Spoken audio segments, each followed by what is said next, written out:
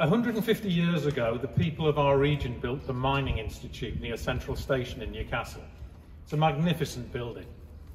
On Monday this week, I spoke there to a meeting of Net Zero North East England.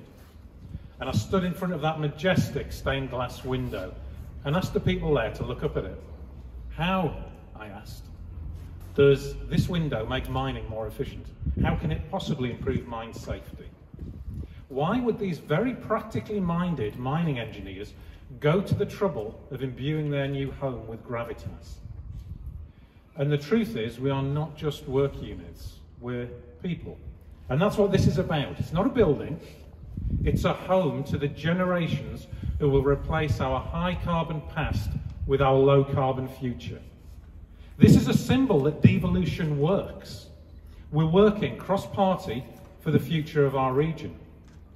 The climate juggernaut is hurtling towards us. We've just seen the warmest June ever. So instead of investing in a fossil fuel industry, pumping out dangerous gases, we're investing in clean energy and green jobs. Already in Blyth, we've funded the development of Battleship Wharf and portside infrastructure. Jobs in clean energy local firms like Transmission Dynamics and Kinnewell. Hundreds of high-tech manufacturing jobs in Cramlington at Merit Holdings.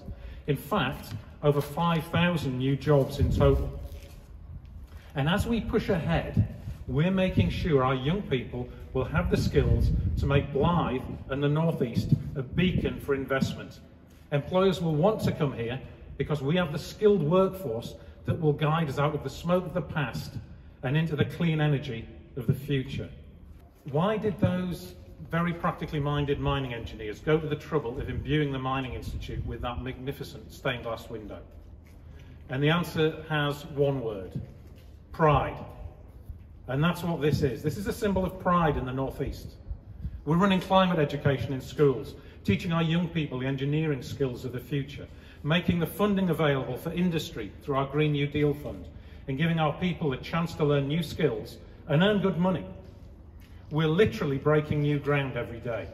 So let's dig for victory in the race to net zero. Thank you.